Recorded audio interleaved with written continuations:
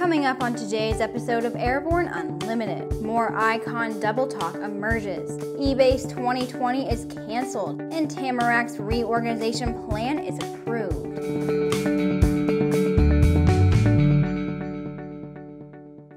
I'm Sophie Herlock. Recent Icon aircraft communications indicate the company's days of hype may not be over. Icon President and COO, Thomas Wieners, is now claiming the price drop of the Icon A5 from almost $500,000 to $359,000 is a result of recent economies being realized from the Mexican manufacturing plant.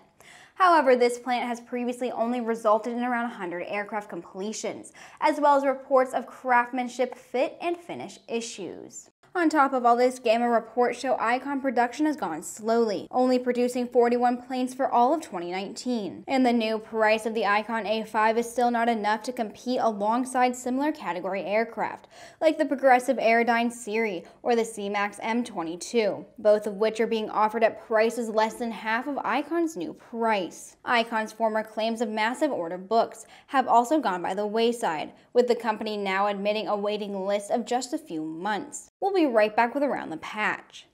Sandia introduces the new SAI 340 Quattro TSO'd airspeed, attitude, altitude, and slip. With integral backup battery, safety never looked so good. See it now at www.sandia.aero.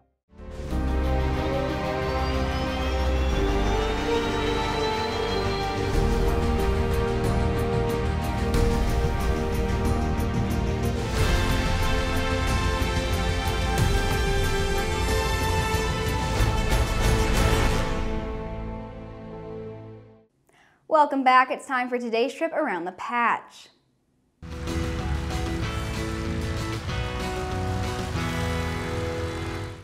The National Aeronautic Association has indefinitely postponed the Collier trophy selection, originally scheduled for April 2nd due to concerns over the coronavirus. The NAA said its top priority has always been to maintain the integrity of the Collier trophy selection process, while also ensuring the health and safety of nominees and selection committee members. The Orion spacecraft for NASA's Artemis 1 mission has successfully completed several months of simulated space environment system level testing in the NASA-owned thermal vacuum chamber at Plum Brook Station in Ohio. The tests were conducted in two phases, a 47-day thermal vacuum test and a 14-day electromagnetic capability and interference test in ambient conditions, which both simulate the conditions the spacecraft will endure during its voyage to the moon and back to the Earth.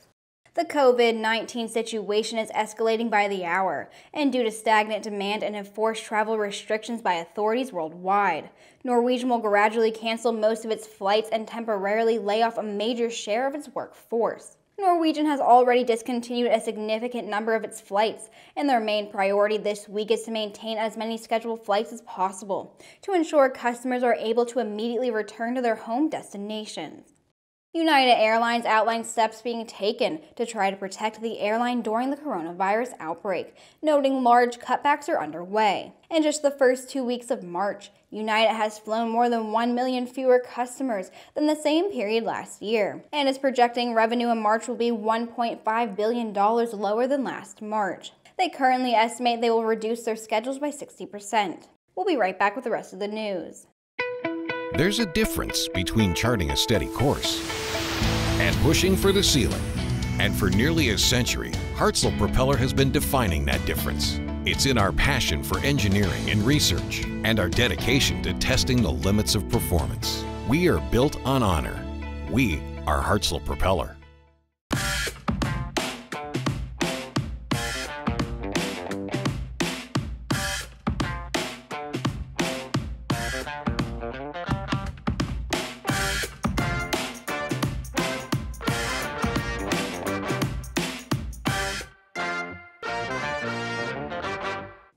EBAA and NBAA have canceled eBay's 2020, scheduled to take place in Geneva from May 26th through the 28th, due to concerns related to the rapidly evolving coronavirus outbreak.